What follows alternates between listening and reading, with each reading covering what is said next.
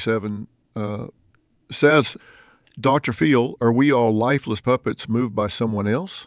So can you shove a Coke up your ass? Well, shit, peeking 47. God made us all with our own steering wheel and gas pedal, but hellfire, some of us don't know how to drive for shit. Snap out of the puppet metaphor and grab your life by the frickin' balls.